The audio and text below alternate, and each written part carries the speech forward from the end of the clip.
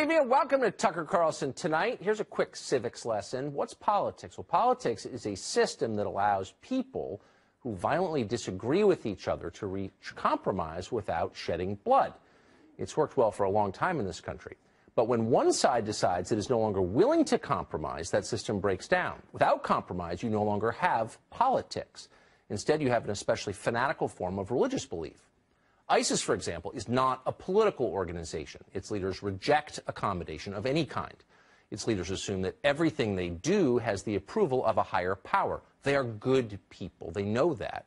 They know their beliefs are not simply correct. They're the only possible beliefs.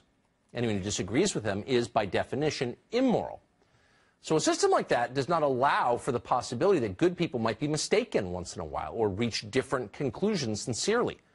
People with different opinions are, again, by definition, bad people. In fact, they may not even be people at all. They might be subhuman. They must be converted to the faith or crushed and eliminated. This is not an American way of looking at the world, and yet suddenly it's everywhere. And unfortunately, it now defines parts of the modern Democratic Party. Joe Biden didn't know this. Biden has been in Democratic politics all of his life, but he's taken the last couple of years off. He's been flying around the world getting rich by giving high-priced speeches. By the time Biden decided he wanted to run for president yet again, his party had changed completely, but nobody told him. So he made the mistake just the other day of saying this about Mike Pence. The fact of the matter is, it was followed on by a guy who's a decent guy, our vice president, who stood before this group of allies and leaders and said, "I'm here on behalf of President Trump." And there was dead silence. Dead silence. He's a decent guy, Biden said of Pence. That's an old-fashioned way to talk. That's how people in Washington, political Washington, used to talk about each other. It was one way that they reminded themselves that politics may be important, but it's not everything. Every political opponent is also, on some level anyway, a human being and a fellow American. Our common humanity is stronger than our political differences. That was the assumption that they had and have had at least since the Civil War. And by the way, it has to be the assumption that all of us have if we're going to live together in the same country. Cynthia Nixon disagrees with this. Nixon is a former actor. She's now a political extremist. She spends a lot of time on Twitter yelling at people. When she saw what Biden said about Pence, she was enraged. Cynthia Nixon disagrees with Mike Pence's views on gay rights questions. Therefore, she knows that Pence cannot be a decent person. It's just not possible. She told Joe Biden this on Twitter. Joe Biden had no choice but to agree with her. "You're right, Cynthia," Biden wrote back. "There is nothing decent about being anti-LGBTQ rights, and that includes the vice president." People used to say that Joe Biden was a decent guy, too. But in the modern Democratic Party, there are no decent guys anymore. There are only people who are with the program and apostates who deviate from it. Congresswoman Tulsi Gabbard suddenly is in the latter category. How did that happen? By any sane measure, Gabbard is a staunch progressive. But she does hold heterodox opinions on foreign policy. Instead of agreeing with Bill Kristol's foreign policy, she still believes what many progressives used to believe. She wants to keep the U.S. out of pointless foreign conflicts and instead focus on domestic concerns. And for having that opinion, she's almost been expelled from her own party. Watch. They've dismissed you as sucking up to this dictator. You're a bad person is basically what they're saying. Has anybody actually debated you on the points that you're making? No. No. Constantly I see, again, people from both parties instead resorting to name-calling or superficial attacks because they refuse to engage on the substance of this argument about why they continue to push for and try to wage these regime change wars, ignoring the disastrous consequences on the people in those countries and the American people. So that's suddenly a very controversial thing to say in the modern Democratic Party, a place where there is no room for dissent anywhere on any issue. On Wednesday, for example, a handful of Democrats joined with Republicans to add an amendment to a universal background checks bill in the House.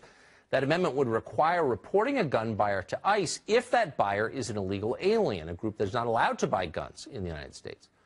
In a closed-door meeting after the vote, the Democrats who joined with Republicans on that were reportedly denounced by party leadership for their racism.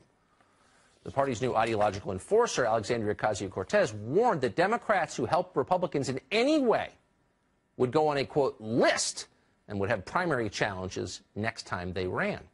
So that's what extremism looks like. The enemy is 100% wrong, and we are 100% right, always. They are going to hell, and we're saved.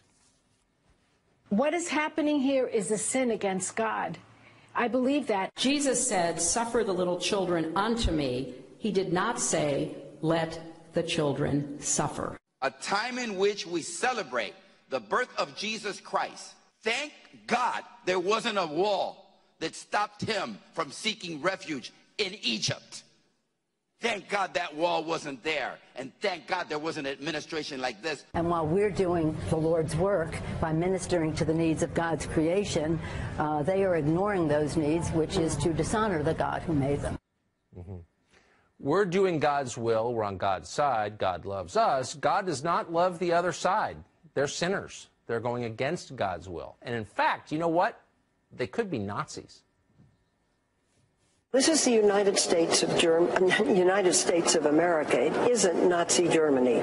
Bottom line, Donald Trump increasingly looks like Hitler in Nazi Germany. Much like Hitler took over the Nazi Party, Trump has taken over the Republican Party. If you vote for Trump, then you, the voter, you, not Donald Trump, are standing at the border like Nazis, going, you here, you here. They are the tactics that have been used through history by the worst purveyors of pure evil, including slave traders, including Nazis, including terrorists. So what you're looking at, that's not politics, it's a cult. Nuance is the enemy. Accommodation is a sin. Ask too many questions or think too many independent thoughts and you will be denounced. You'll wind up on Commissar Ocasio-Cortez's list. We reject this completely. It's totalitarian. It's also stupid and boring. It's a replacement for thought. It's, by the way, destroying the country as well. We will always welcome people we disagree with onto this show. We assume they are decent people. And by the way, mostly they are decent people. We'll do our best to find common ground with them and anyone else whenever we can, because why wouldn't we? And that's why you'll often see sincere leftists on this show treated with respect. Tulsi Gabbard, Glenn Greenwald, Ro Khanna, Michael Tracy, many others. We disagree with these people on a lot of things, but not on everything, and that's the point. But most important of all, they are Americans just like us, and that matters most. We need to remember that. But while we're making great strides, and our country is doing as well and maybe in many ways better than it's ever done before, Democrat lawmakers are now embracing socialism. They want to replace individual rights with total government domination. Just this week, more than 100 Democrats in Congress signed up for a socialist takeover of American health care. That's President Trump warning conservatives of a socialist nightmare that could overtake our country if we allow it. Here now with the reaction to this and so much more, nationally syndicated radio show host Dennis Prager, whose Prager University website had more than a billion, that's with a B, views last year. And his latest book, Rational Bible, is the best-selling Bible commentary in America today. So what's it like being on top? First, I just want to tell you how great it is to see you in person. I know. We're always across the across the country. Satellite or something. First thing I said to Dennis Prager was, "You're a lot bigger than I thought you were." Yeah, I'm 6'4", and everyone imagines me at 5'8", and I still don't know why, but that's fine. And everyone imagines that I'm 6'4", and I'm nowhere near 6'4". So there you have it. All right, let me get to the meat of this. All right, let's talk socialism. The president just talked about the fact that they want to eliminate individual rights and replace it with total government-dominated control. You got a thing about socialism. What's wrong with socialism, Dennis? There are many things, and I've spent my life studying this. I was at the Russian Institute at Columbia for my graduate work, so my whole life I've been studying the left, socialism, communism. So number one, though not in moral significance, but in significance, is it is an economic failure. And there's a very simple reason. Only, that's key, only capitalism creates wealth. No other economic way of life, system, philosophy has ever created wealth. Socialism spends the money that capitalism creates. No one can deny that. Even leftists can't deny that. They will say it's the moral thing to do then to spend what capitalism creates because there's inequality and all the things that they object to. But they cannot deny that it itself makes no money. So it depends on capitalism to even exist. So that when Margaret Thatcher said socialism is great until you run out of other people's money, she was on the same page as you. Totally. Well, Margaret Thatcher. It was fabulous. Was Ms. Clarity. Yes, yes. No, that's exactly right. Secondly, it always deprives people of freedom because it makes the government bigger and bigger. And as the government gets bigger, in every instance, there is no exception, people's rights diminish. America was founded, and it's the only country founded on limited government. Okay, let me ask you this. Every candidate running for president on the Democrat side believes in socialism. The wild part about this is when Bernie Sanders ran 3 years ago, when he said he was a Democrat socialist, I think everybody kind of went, ooh. And now it's mainstream. That's right. Isn't that amazing? Why? Because the left has taken over the liberals. Liberalism has been vanquished by leftism. It's been kidnapped.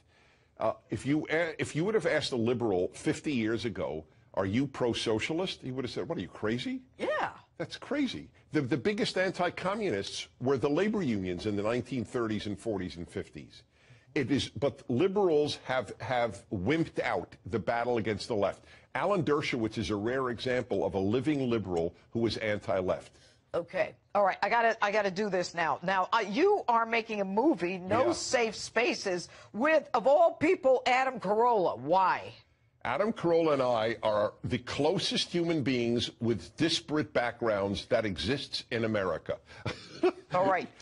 Should we show this? Yes, I think you... All right, let's show this shot that we have. Okay, yep. It's oppressor versus oppressed, and you're a hero if you're on the side of the oppressed. Do not choose the side of the oppressor! You cannot be happy if you think yourself a victim. We don't agree with Mr. Prager's views at all. We have common sense in common, and that means we have everything in common.